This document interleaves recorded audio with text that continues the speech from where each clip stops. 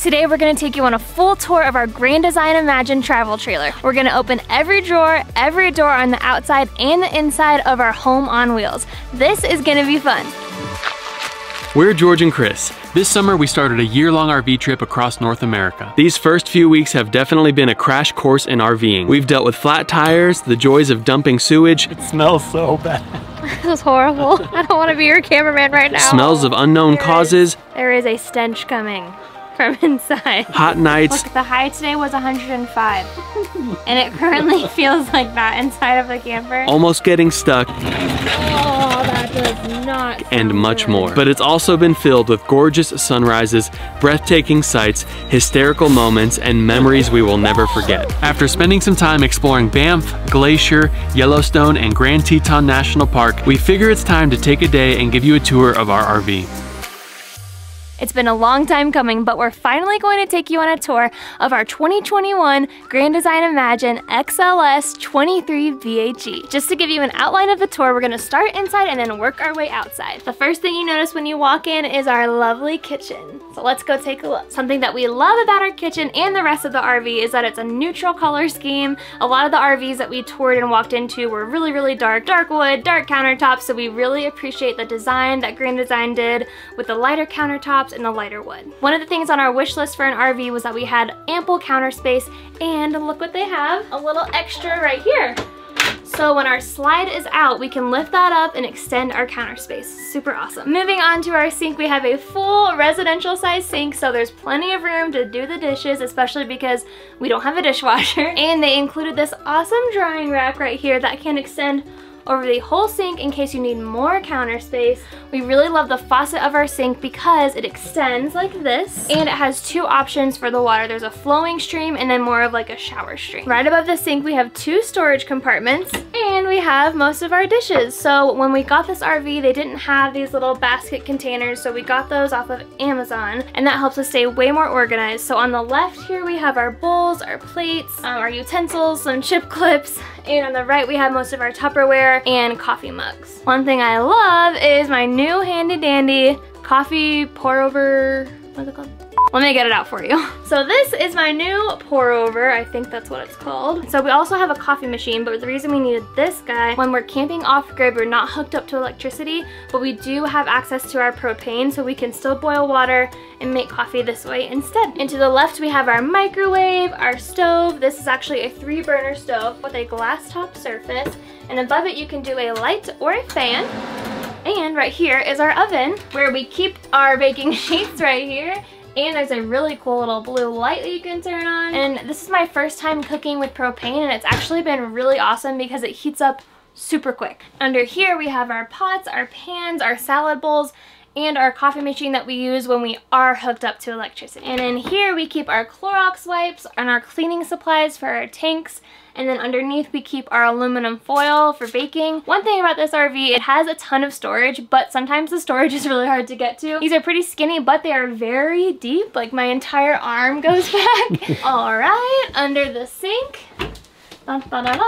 Under here we keep a plethora of items. We keep our essential oil diffusers and our lantern. Again, these are things we use when we're hooked up to electricity. We also keep some extra cleaning supplies, my Instapot, trash bags, some extra napkins, and some dish towels back here. Let's go to the refrigerator. Here we have our freezer and our refrigerator. Let's open the fridge. All right, we have most condiments right here. We have a little smattering of other things. This is a very important shelf because it's where we keep all of our water containers. Being that we boondock a lot, we have to store a ton of water, so we have quite a bit of water bottles in here, and fruit, some drinks, some lunch meat, some eggs, some bread, you know, just the staples. In our freezer, we don't have much, but we do have the important things, aka Uncrustables, burger patties, garlic bread, and a lone popsicle.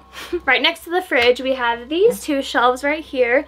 The top one carries more kitchen supplies like cutting boards, toaster, blender, tea kettle, all that kind of a thing. And underneath I have my baking section, so way back here Again, very funny shaped spaces.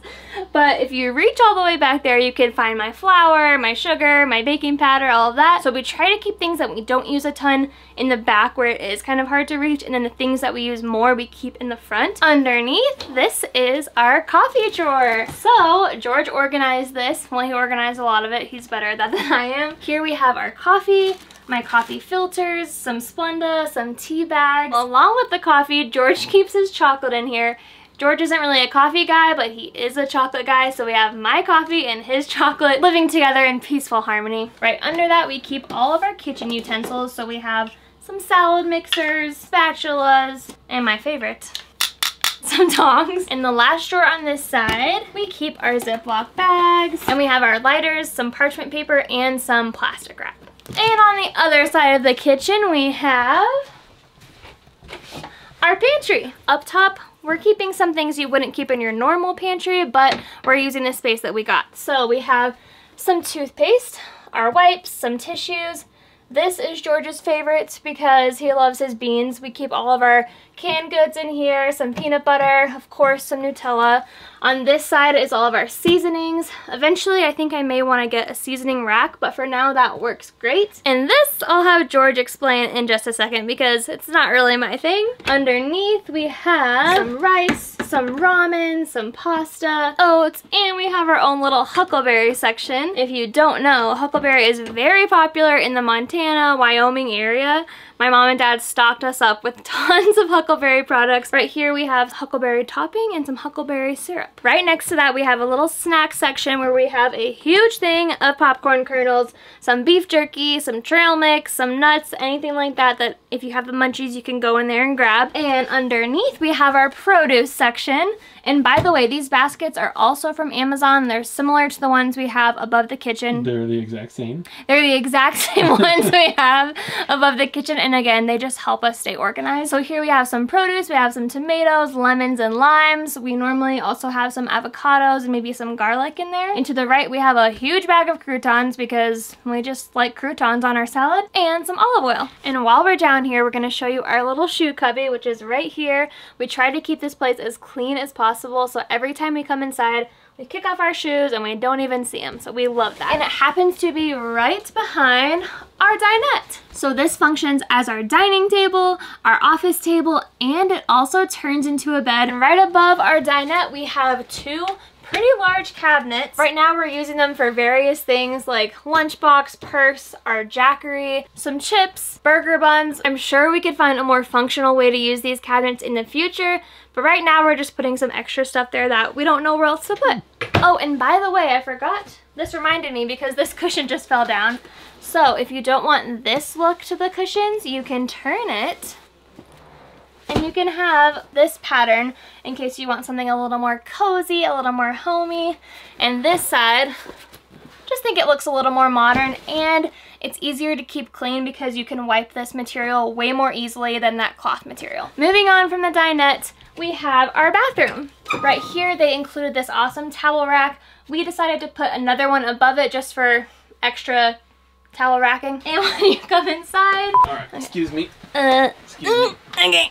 That's my Alright, so here we have our bathroom. We have a little bit of counter space, but we make do with it. We have a medicine cabinet right here that we have a section for my stuff, a section for George's stuff, and we put these containers right here. They don't fit perfectly, but they work. And under the sink in this big cabinet, we have some extra bathroom cleaning supplies, our toiletry bags, and some wipes. Two more storage areas right under the counter. The top shelf we use more for medicine, and in the bottom shelf we keep more of our hair stuff. So we have shampoo, some lotion, all that good stuff. Then we have our main attraction, our beautiful throne. This is our toilet. It's very easy to clean. Has a little flush pedal, so instead of flushing with your hand, you flush with your foot. And there's a little bit of room on this side of it to keep a mini trash can. And behind the toilet we have 4 storage areas. Excuse me.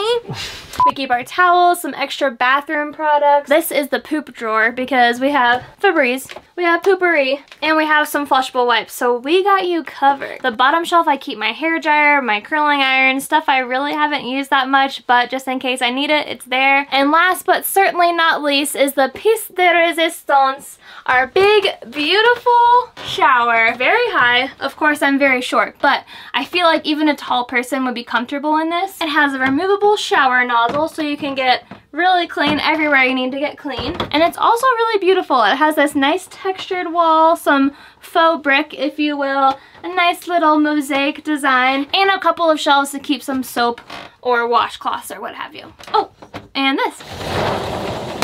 Alright, moving on out, we have 2 bunks right here. They're each double-sized mattresses. They have a light, they have 2 USB ports, and these lovely curtains we have here did not, hold on, just sneeze. Bless you. Thank you. These lovely curtains you see here did not come with the RV. They were actually made out of a throw blanket by our very dear friends. That throw blanket was $5, by the way. They cut it in half. They took the, what is this called? Hem. They took the hem from... I think it's the hem. They took what we think is the hem from the old curtains, sewed it onto these, and now we have these beautiful, way more aesthetically pleasing $5 curtains. And underneath the bunks we have our dirty clothes bin, and we have our trash can, and some cleaning supplies. Laundry detergent, paper towels, our broom, our mop. We keep all of this kind of stuff underneath, so it's kind of hidden and tucked away. I'll clean this up later because let's go to our last stop, the master bedroom. Our mattress is actually a queen size bed, not an RV queen size, a regular queen size bed. It is very comfortable. The previous owners left us a little foam padding, some extra cushion. Above the bed we have a his and her closet area. I just organized it this morning just for you guys. Da, da, da, da. When we first moved in, we tried hanging all of our clothes up on this rack up here, but we realized it got really crowded really quickly. So we ordered these clothing cubbies off of Amazon. It allows us to use the space much more efficiently because there's still room behind it. Again, my arm is going all the way back, and I do have a little bin with my bathing suits and extra pajamas and stuff like that. Underneath our closet, we have 2 drawers. I keep my shirts in this one, and I keep my pants/leggings in this one. And right above all of that, we have 2 extra shelves. We keep all of our winter items in here, so jackets, sweaters. Let's go check out George's side. So as you can see right here, we have this closet hanging shoe bin, and now we've converted it into an undergarment bin. We have our like thick hiking socks. We got underoos. And then here on my side of the closet, on the top shelf of the cubby, we have my white/neutral shirts. Right here we have all my black shirts, and at the bottom we have all of my shorts and pants. At the top we have some more long sleeve stuff.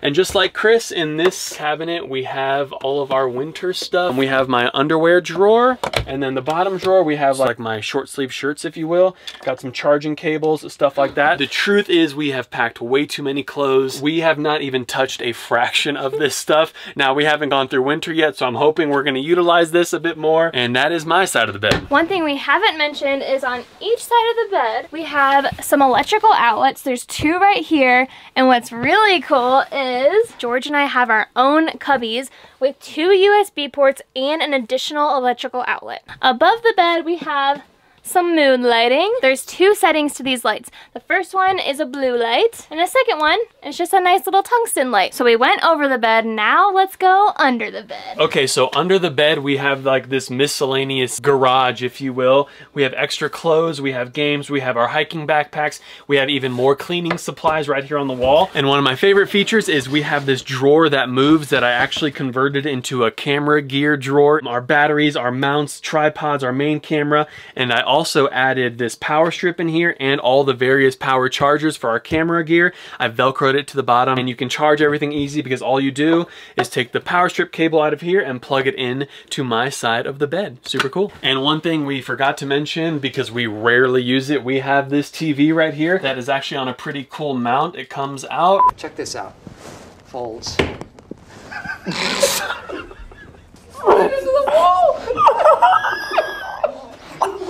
As we make our way outside, let's stop at our command center. This is where we access quite a few of the systems here in the RV. Right here is where we can actually bring our slide in and out, our awning in and out. This is where we can turn on our water pump, our water heater via gas and electric, our lights, and also where we can turn on our exterior lights under our awning. And we can also see what the different levels are on our systems. We can see our battery level, our freshwater tank, our 2 gray tanks, and our black tank as well. And we also have a super cool radio here that is Bluetooth compatible. Let's go outside now. All right, outside the RV, there's really not much, so we're gonna probably go through this pretty quickly. So here at the tongue of the trailer, we have 2 batteries, 2 20-pound propane tanks, our power jack, and we also have this PVC pipe that we installed that actually houses our weight distribution bars while we're camped at places like this. And where are we? Oh, I don't even think we've mentioned my hair. I don't think we have mentioned this, but we are actually boondocking just outside of the Grand Tetons. Those are the Grand Teats. Those are the Grand Tetons, and we're parked here camping for free. It still blows my mind that this is allowed, but let's make our way around. And right here we have our first storage compartment. This is a full pass-through storage, meaning it goes all the way to the other side of the RV. In here we have our utility center where we do our water hookups. We have a couple of outlets here, our battery disconnect. One thing I love about this wet bay is we can actually send the hose right up through here into here so that we can get water to the RV without having to leave this compartment open. We have quite a few tubs that we actually bought off Amazon. These 10, I'm pretty sure they're 10-gallon tubs. They fit perfectly in here when you stack them. This is for power, extra power stuff, water. These have water jugs. We have our 30-amp power cord back there, a couple water hoses. We have a light over here. Making our way back, you can see our one slide. Our kitchen is actually what is on this slide, and down below it right here, we have a sewage termination point. This is our first gray water tank, and this is basically just our kitchen sink. And then back here, we have our second sewage termination point. This is where the black tank comes out, and our second gray water tank, which is our bathroom sink and our shower. And right over here, you can see one of our 4 stabilizers. Basically, we drop these when we're camping to help eliminate some of the bouncing when we're walking around. These are not meant to lift the RV, they're only meant to stabilize it. We have a ladder here that leads to a roof, so that's actually where I keep our solar panel. And we added this cargo carrier, which we've used for different things in the past couple of months. We've put our generator on here. Right now, it is actually holding our black tank sewage tub because I want it outside of the truck. And then over here, we have probably one of the coolest compartments on the entire RV. Ta-da! We have a 2-burner outdoor kitchen stove. It runs on propane. As you can see in these compartments around the stove, we're using it for storage right now. Originally, this actually had a small mini refrigerator inside, but because of the kind of camping that Chris and I thought we were gonna do, we really didn't have a use for a mini fridge. We had far more use for storage. We have a couple more outlets. We have a cable hookup right here. And here we have our gravity fill for our freshwater tank. Basically, we use this if we're ever in a location or a time where we need to fill our tank, but we don't have access to city water with pressure. We basically just take jugs of water and pour it right in there. And then right here, you have our steps into the RV, our front door, our really nice handle. You got our massive awning right above your head that can actually be, you can see it right now, it actually will move on its own to kind of help alleviate stress on it from water and wind, though you of course never want to have your awning out when it's super windy because it can literally rip the side of your RV off. And here we have our last storage compartment, which is the other side of the pass-through storage that we first showed you. And this is where we store all of the tools and things we need to hitch up the RV, level the RV. So we have our wheel chocks, levelers that we use for under our power jack. We have toolboxes and a couple of really neat things I want to show you. The RV actually does not come with this pegboard. Some of our really good friends helped us install this pegboard so that I could mount all of our tools here so that it doesn't take up space on the floor of this compartment because really there's not much. Now it doesn't always work perfect, to be honest. Sometimes the things come out, but the OCD part of me really loves being able to organize our tools like that. And then even up here, I don't know if you noticed, they also helped us install these straps so that we can hang things from the top like fishing poles or right now a broom. And while this did not come with our RV, it's an essential part of any campground that we set up. We have 2 zero-gravity chairs that we got from Amazon. And this is how we take in the views of the Grand Tetons here at our boondocking spot. Well, I think that is it for our grand tour. If there's anything else you guys would like to see, please do let us know, and we'll see you in our next video. Bye, guys.